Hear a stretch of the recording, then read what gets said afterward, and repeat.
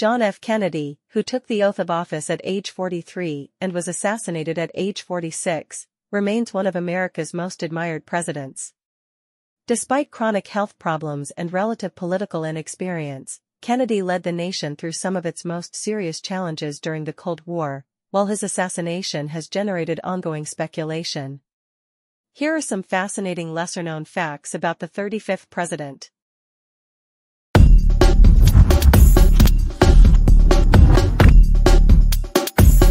John Fitzgerald Kennedy biography.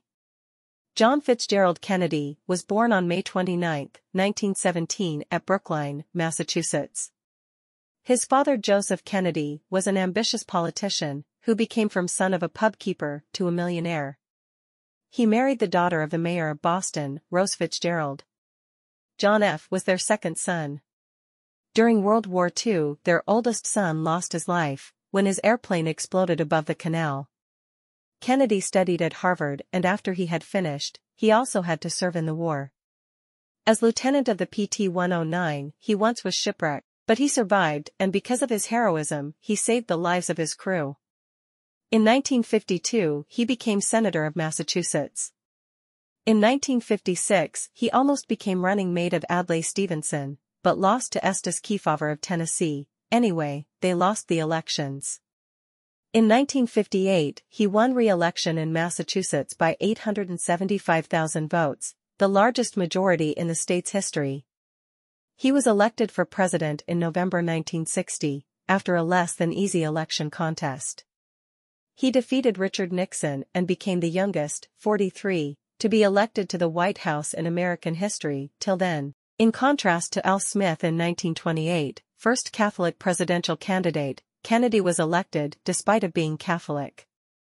The 35th, first Catholic, president ended his inaugural address on January 20 in 1961 with the following words: "My fellow citizens of the world, ask not what America will do for you, but what together we can do for the freedom of man." Cuba. During his presidency, he passed two crises which had to do with Cuba. The first in April 1961, at the Bay of Pigs, was an assault on Cuba.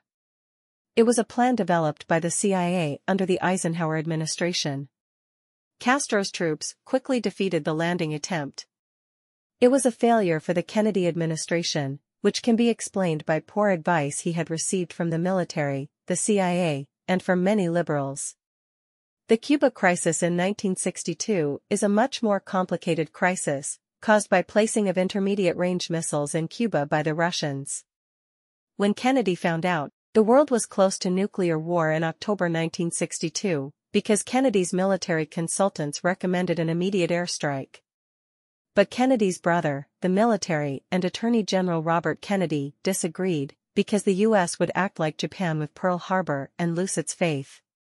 The president instituted a naval blockade against Russian ships and demanded removal of the missiles. After about a week, the Russians agreed and Kennedy promised not to invade Cuba. Berlin. In 1961, Kennedy passed the Berlin Crisis. The problem of West and East Berlin was not solved, and it became even worse in August 1961 because of the construction of the Berlin Wall. Détente, relief. The Cold War had its downs when Kennedy was president, but also its ups. A hotline ensured instantaneous communication between the Kremlin and White House for times of crisis, threatening the peace. Both governments became more peaceful, and in 1963 they signed the Test Ban Treaty, which outlawed atmospheric testing of nuclear weapons. Civil rights. During his presidency, the internal policy existed for an important part of policy for equal rights for all citizens. Kennedy had to deal with a lot of resistance, and most of his bills were rejected. He had plans to improve the social policy, but only under his successor Johnson. Most of Kennedy's ideas were accepted by Congress. November 22, 1963. On November 22, 1963, Kennedy visited Dallas with his wife Jackie. He was shot during a riding tour in an open limousine and died after about half an hour. According to the official Warren report, Lee Harvey Oswald killed the president, but there is serious doubt about this, because of many strange things. For example, the dying of many witnesses, the killing of Oswald, and the problem of how one bullet could have killed the president and also hit the governor of Texas, the problem of the miracle bullet. The sad fact is that John F. Kennedy was just 46 years old and left a wife and 2 children. Camelot had fallen again. 1. He and Jackie Kennedy had 4 children. In addition to Caroline and John, Jr., the Kennedys had 2 other children. In 1956, Jackie gave birth to a stillborn girl whom the couple intended to name Arabella, and on August 7, 1963, Patrick Bouvier Kennedy was born 5.5 weeks early. The baby weighed under 5 pounds and died 2 days later from a pulmonary disease. The bodies of the 2 children were removed from Massachusetts in 1963 to be next to their father in Arlington National Cemetery. 2. Kennedy received last rites 3 times before his presidency. Kennedy suffered from poor health his entire life and, fearing imminent death, America's first Catholic president received the sacramental last rites of the Church on 3 occasions. On a trip to England in 1947, Kennedy fell ill and was given perhaps a year to live after being diagnosed with Addison's disease, a rare disorder of the adrenal glands. Returning to America aboard the Queen Mary, Kennedy was so ill that a priest was summoned to administer last rites. He received the sacrament again in 1951 after suffering from an extremely high fever while traveling in Asia, and in 1954 after he slipped into a coma from an infection after surgery to address his chronic back problems. 3. The Army medically disqualified Kennedy from service. In the months before the United States entered World War II, Kennedy attempted to enlist in the military, but his intestinal and back problems caused him to fail the physical examinations for both the Army's and Navy's officer candidate schools. Using his father's connections, however, the future president was admitted to the Navy in October 1941. As a commanding officer of PT-109, he became a wartime hero after helping his crewmates survive the gunboat's 1943 sinking. 4. He won a Pulitzer Prize. Kennedy authored his first book, Why England Slept, at age 22, and in 1945 he spent a few months as a newspaper correspondent for William Randolph Hearst's newspapers covering the United Nations Conference in San Francisco and the aftermath of World War II in Europe. In 1957, a Pulitzer Prize in biography was awarded to Kennedy for Profiles in Courage, although there has since been controversy as to how much of the book was ghostwritten by his aide Theodore Sorensen.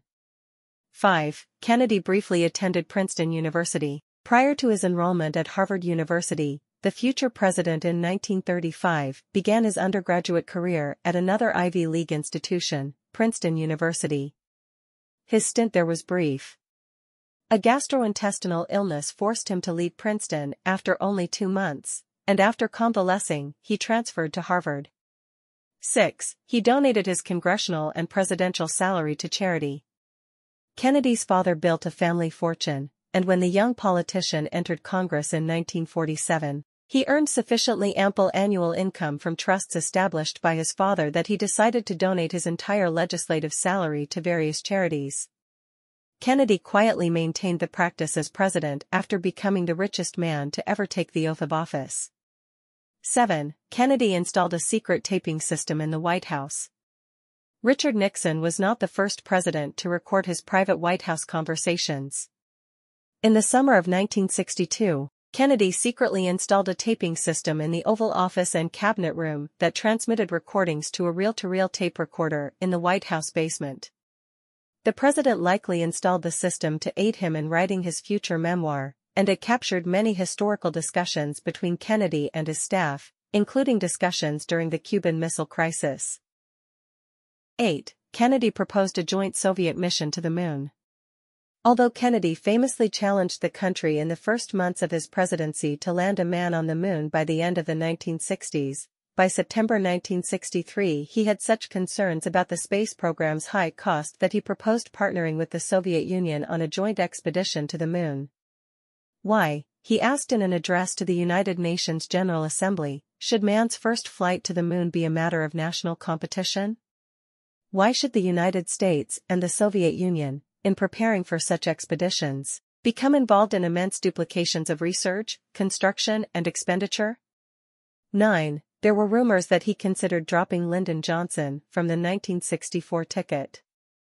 With more than a year before the 1964 presidential election, rumors swirled that Kennedy was considering replacing Lyndon B. Johnson as his running mate with Florida Senator George Smathers, North Carolina Governor Terry Sanford, or another Democrat.